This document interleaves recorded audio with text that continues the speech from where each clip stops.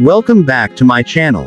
Today we are going to talk about one of the most recognizable fighter-bomber aircraft in the world, the Su-24, also known by its NATO reporting name the Fencer. This jet, designed and built in the Soviet Union, has played a major role in air combat history, and it is still flying today in many countries.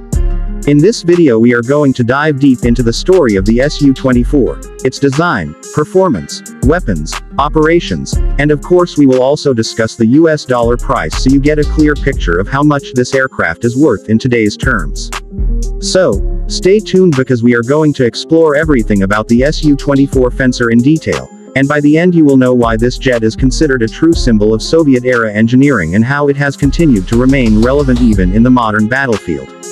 The Su-24 Fencer was developed in the 1960s when the Soviet Union realized that they needed a modern tactical strike aircraft capable of low-level penetration, long range, and the ability to deliver precision strikes under all weather conditions, day and night.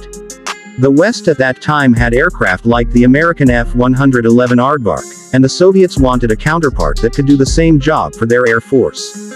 The result was the Su-24, which took its first flight in 1967 and entered service in the early 1970s. It became the first Soviet aircraft to be equipped with a side-by-side seating arrangement for the crew and a terrain-following radar, giving it the ability to fly low and fast, hugging the Earth's surface while avoiding detection. When we look at the Su-24, the first thing that catches attention is its variable sweep wing design. This feature allows the wings to be swept back at high speeds for better aerodynamic performance and then extended at lower speeds to improve lift during takeoff and landing. The design philosophy behind this was simple: provide flexibility. At low altitude, the aircraft needed stability, but at high altitude and high speed, it required reduced drag. This design gave the Su-24 excellent performance across a wide range of flight regimes.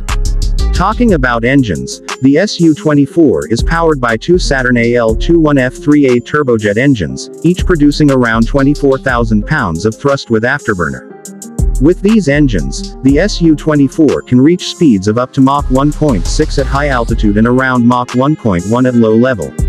Its combat radius is around 615 miles when carrying a typical payload, and the maximum range is more than 2,500 kilometers with external fuel tanks. These numbers allowed the Su-24 to strike deep into enemy territory and return safely, something the Soviet Union wanted in case of conflict with NATO. The cockpit of the Su-24 is another interesting part of this jet. The two crew members sit side by side, the pilot on the left and the navigator, weapons officer on the right. This layout was inspired by the American F-111, but the Soviets improved it in their own way. The cockpit is armored to protect the crew from ground fire, and the aircraft has an ejection system that allows both crew members to escape in emergencies. The avionics of the early models were basic compared to today, but still advanced for their time. Later upgrades included modern radar, electronic countermeasure pods, GPS navigation, and night vision capabilities. Now let's move to the weapons of the Su-24. This aircraft was designed as a tactical bomber, so its main strength lies in its ability to carry a wide variety of bombs, missiles, and rockets. It has 8 hardpoints and can carry up to 8,000 kilograms of ordnance. This includes unguided bombs, cluster bombs, air-to-ground missiles, anti-ship missiles, and even nuclear weapons if required. Some of the common weapons used by the Su-24 include the Kh-23 and Kh-25 air-to-surface missiles, Kh-29 large guided missiles, Kh-58 anti-radiation missiles, and the Kh-31 supersonic missile.